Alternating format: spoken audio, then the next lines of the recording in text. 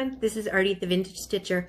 I am filming this video on Sunday, March 7th. So if you kind of notice that the shirt is the same as the video that was put out on Sunday, it's because I filmed them on the same day, but I'm putting this video out, will probably be my Monday video. I have been busy cleaning and springifying the whole house. I don't know if that's a word or not, but totally in the mood to get things set up for spring and fresh air and open windows and everything. So I've been kind of pulling out all my spring decor, and I thought it would be fun to show you some of the cross stitches that I have finished, or some of the projects that I have finished over the years that I love to pull out every year and decorate with. Now, some of them are old. I did them 10 years ago, 15 years ago.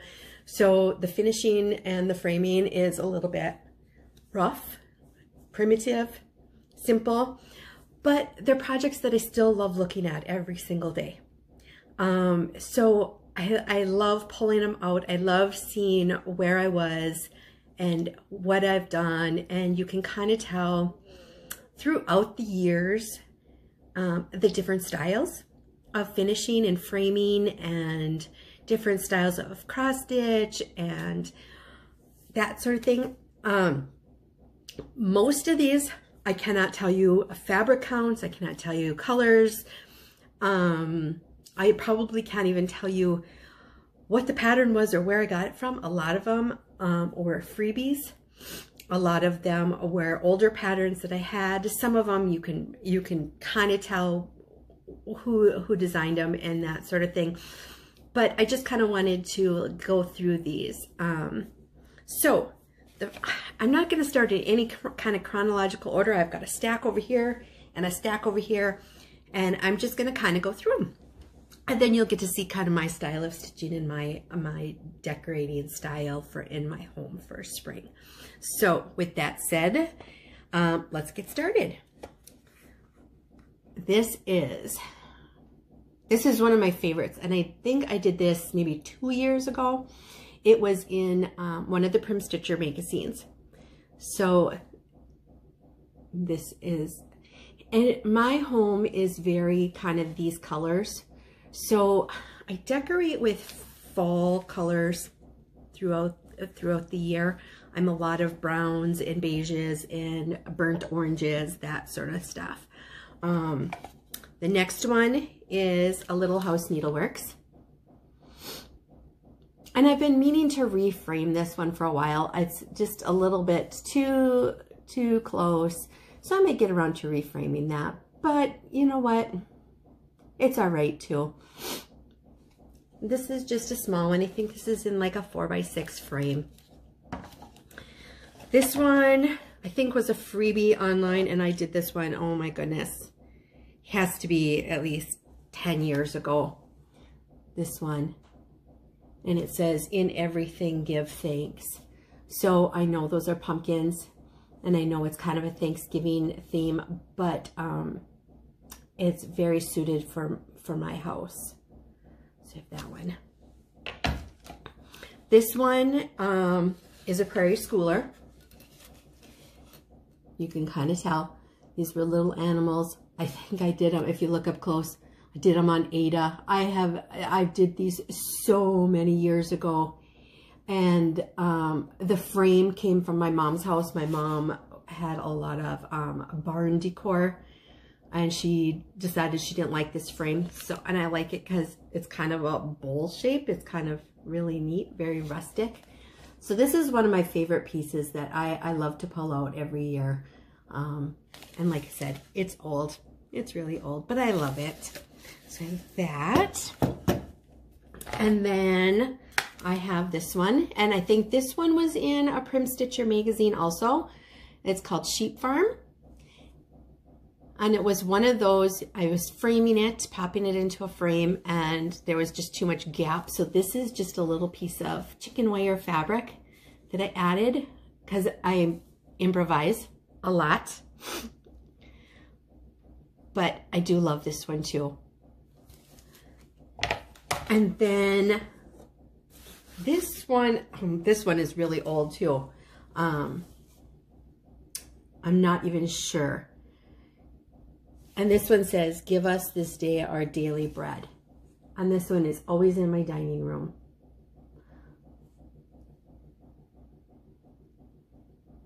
So that is, and then I have new framed stuff that I've shown you recently. So I've got like my Emma's Garden, my peace sampler, my bluebird sampler, and then the Easter parade that I just finished. So that's kind of my wall decor.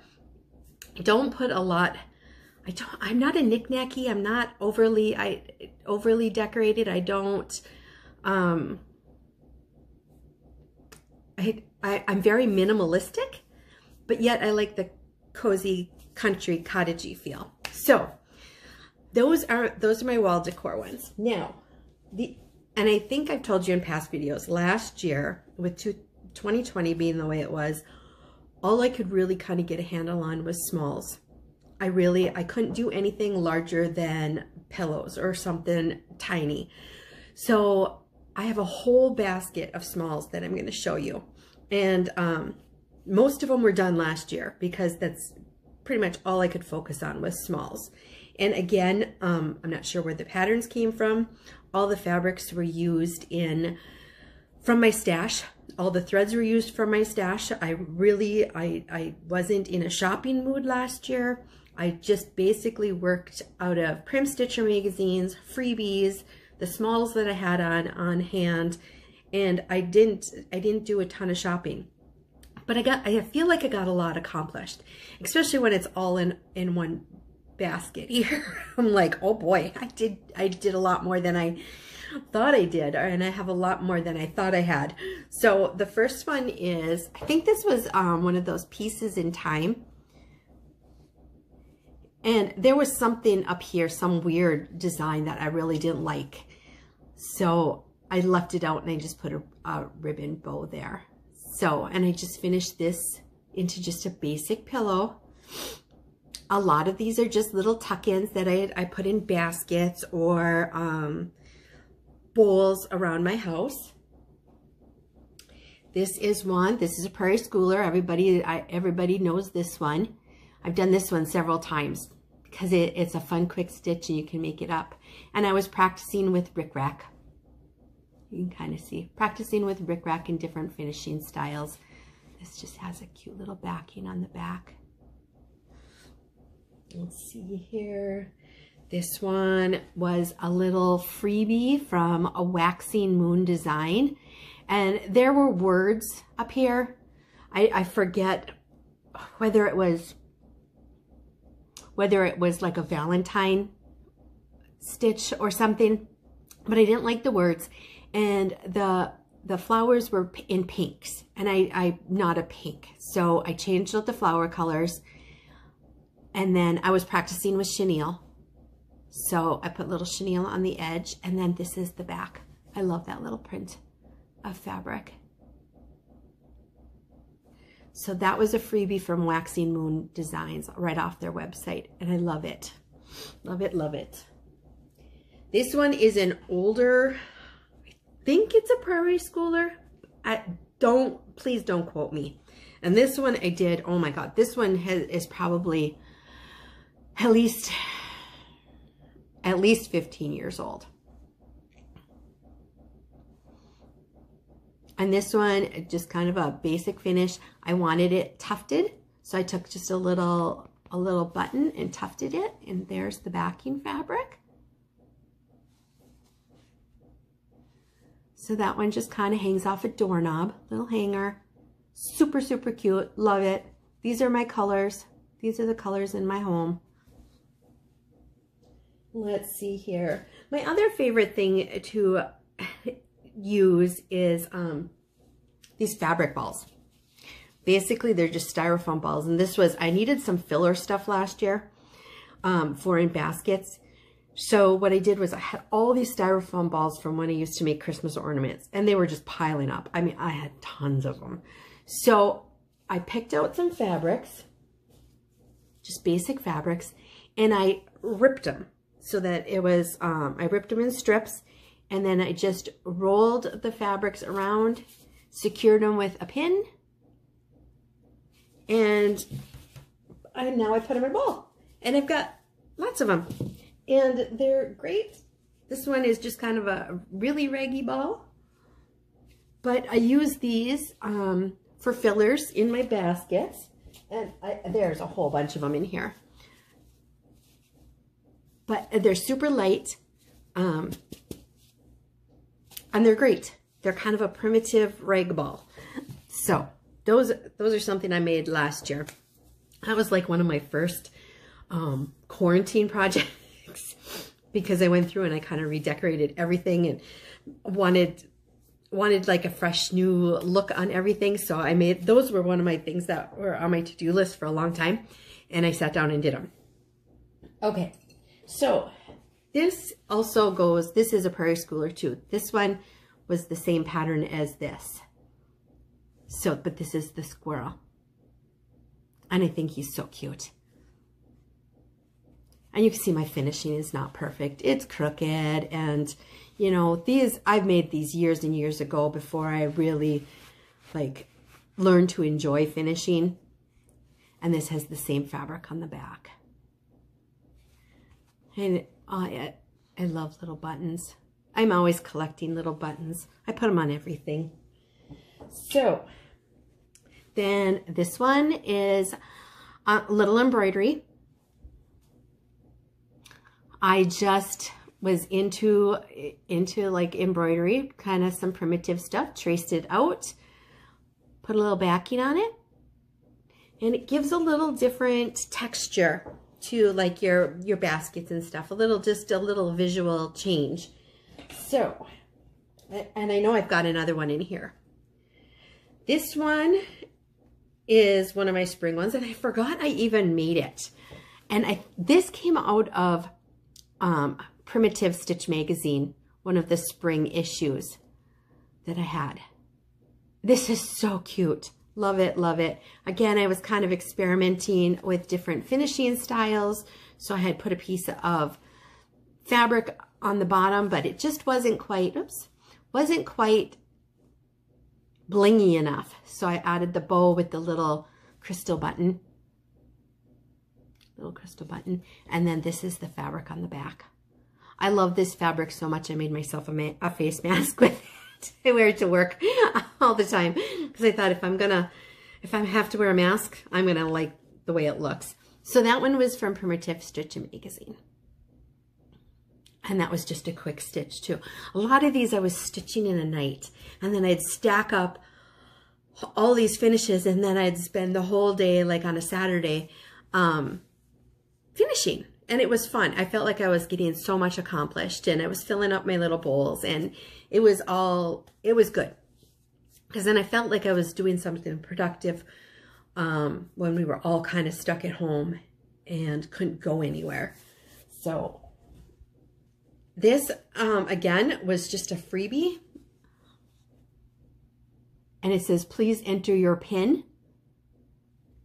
And I just had, don't even ask me where I got this pink Aida fabric from. I had a little tiny piece in my stash. This was just like, I had one skein or half a skein of some fancy floss, and that's all that was to that. Again, that pink floral fabric that I love so much. So I made a little pin cushion. Super cute. This one was also from the Prim Stitcher magazine last year. It was the little bunny. I'm not sure if it was from one of the Prim Stitcher magazines, not necessarily last year's. It was, you know, from one of them in the spring, from the beginning of when I don't even know which one. But this one was fun. And this one I just backed with some basic beige fabrics. And then this, I don't know if it was from the Prim Stitcher magazine or if it was a freebie, but I know now, I think the chart is for sale now. I don't remember the designer. But this was one, it was a real quick one too. And I was practicing with rickrack and buttons to see how I liked working with that. And this has, oops, this has a cute little blueprint. So that was a cute one. Loved that. Let's see here. This one is a treasured piece.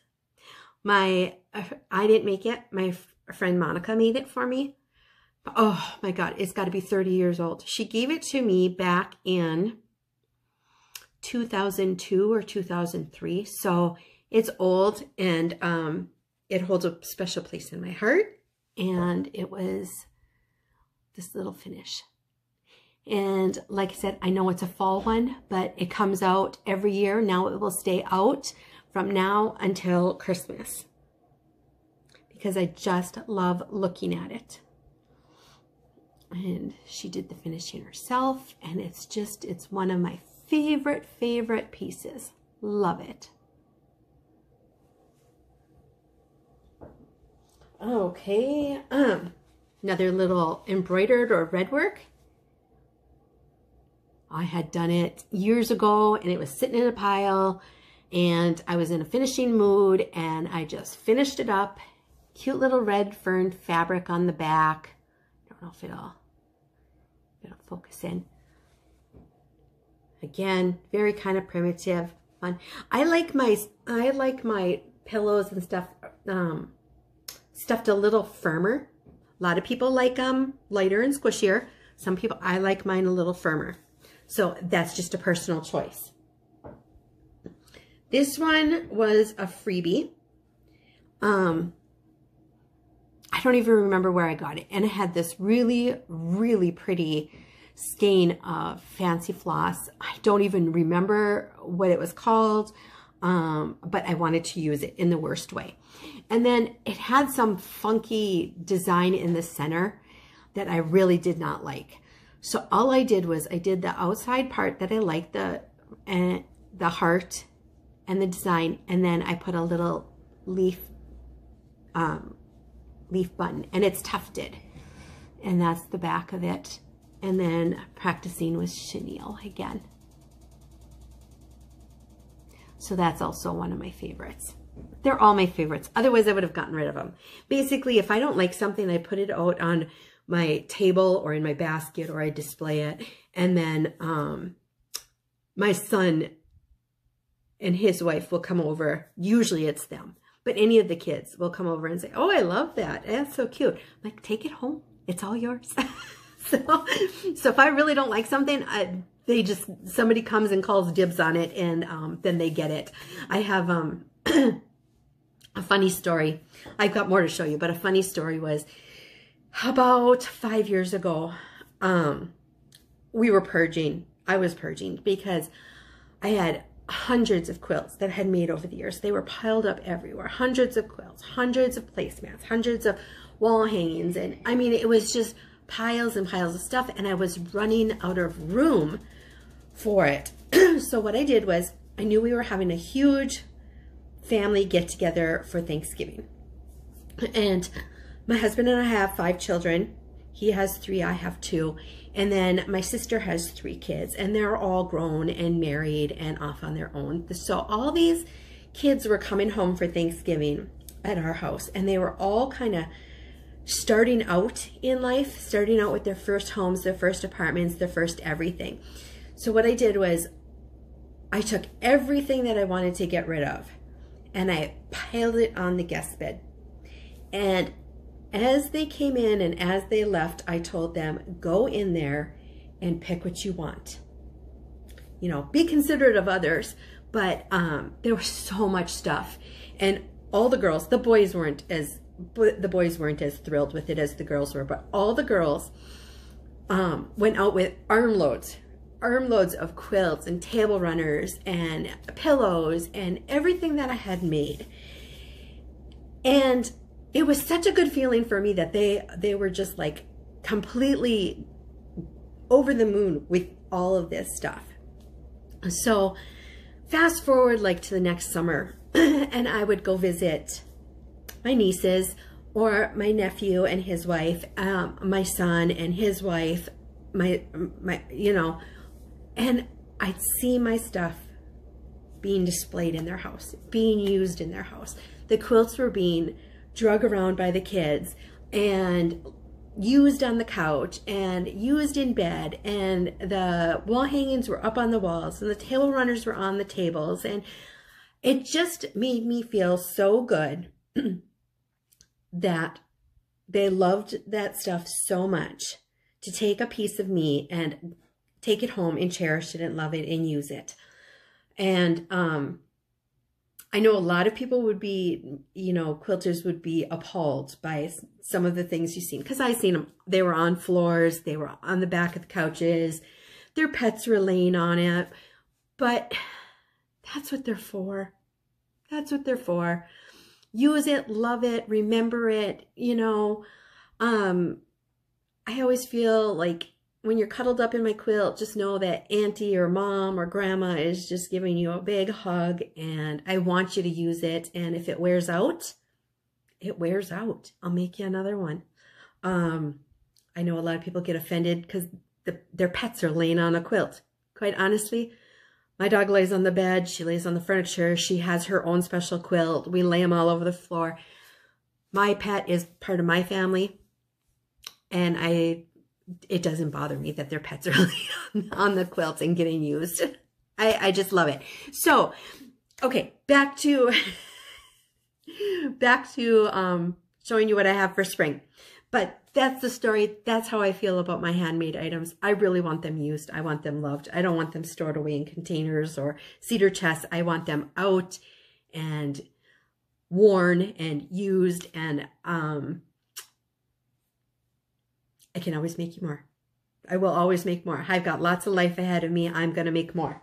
So with that said, this is another little item from my bestie Monica. She made it for us for Christmas one year, and it's this cute little Ort basket, and she stitched the top. Isn't that cute? And it flips up. It's got a little lid, and it's a little basket. So I don't use it for orts. I just use it to display things. So, and it's got the little handles on it. It is so cute. So, so cute. So that's another one of my little treasured items. And then this was just a little freebie. I needed to practice my finishing techniques. So this is like a flat board. Want to practice this? I practiced homemade cording. So it's not perfect, but you know what? I like it. It tucks in someplace really nice. These are my initials, AC.